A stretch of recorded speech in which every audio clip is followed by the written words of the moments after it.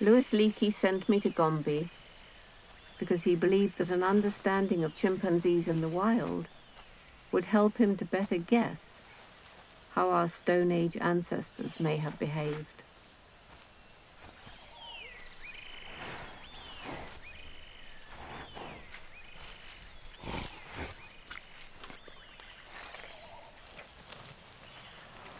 It had long been thought that we were the only creatures on Earth that used and made tools.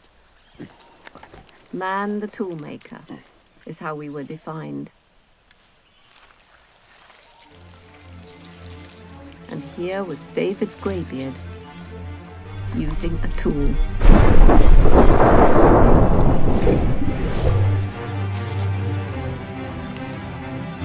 It was hard for me to believe what I'd seen. A few days later, I watched, spellbound, as chimps set off to a termite mound, picked a small leafy twig, then stripped it of its leaves. That was object modification, the crude beginning of tool making.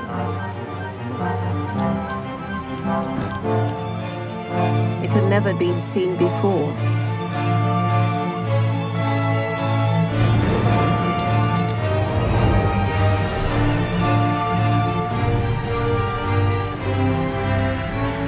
When I telegrammed the news to Louis Leakey, he responded that we must now redefine man or accept chimpanzees as human. My observations at Gombe would challenge human uniqueness, and whenever that happens, there is always a violent uproar. There were some who would try to discredit my observations because I was a young, untrained girl and should therefore be disregarded. The result of it all, however, was that Louis was able to obtain a grant from the National Geographic Society to continue my study.